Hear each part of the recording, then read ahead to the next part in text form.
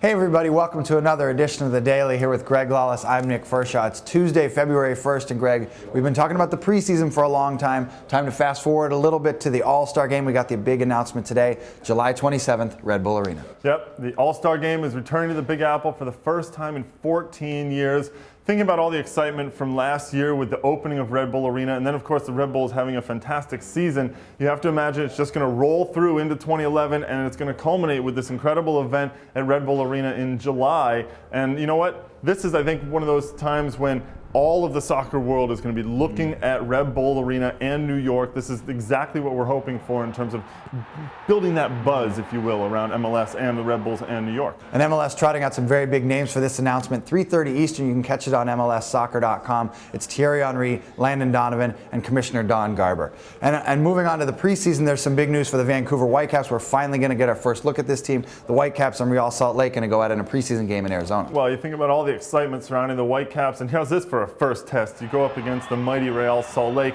You know, the excitement is building in Vancouver as we've seen it coming along. Still not sure what this team's going to look like, especially up in the attack, but this will be their first chance to get an idea of how they're going to play a little bit. Another team also taking the field today, Chivas USA, one of Vancouver's Western Conference rivals, and they're going to be taking on the lower division team Fresno Fuego, which I know is one of your definitely. Yeah, you're a big fan of theirs. Yeah, right? I played there briefly in the 80s. And moving on to Chicago, there's big news there. They've cut ties with Andrew Dykstra, and they're potentially moving Darius Umanzor out. There's also news out down on FC Dallas where former Chivas USA man Michael Galindo working out with the Hoops. Well, you remember Michael Galindo from a couple of years ago. He was fast, he was dangerous, he was always a threat on the field, scored 18 goals for Chivas USA over 3 seasons. And then injuries really started to hurt him and he wasn't able to recover from that. Now he's appeared again and he's in preseason training with FC Dallas. And one guy who did not appear in preseason training, the New England Revolution, opened their camp on Monday. Captain Shalry Joseph not in attendance. Yeah, really interesting to see that. Steve Nicol, the head coach, saying,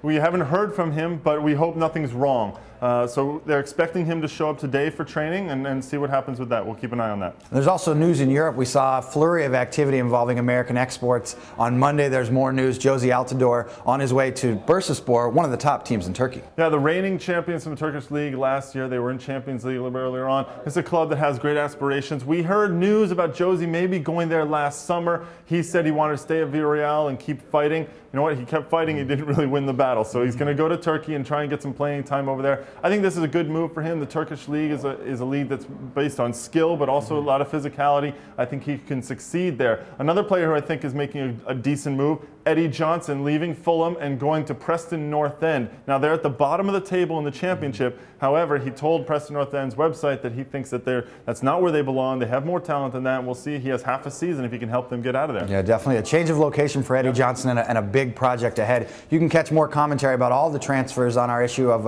Extra Time Radio from Monday. We talked Michael Bradley and Freddie Adu and all sorts of things, as well as Siggy Schmidt, the Seattle Sounders head coach, joined us. We talked about some big expectations in 2011. You can find that on Buzzsprout, iTunes, and MLSsoccer.com.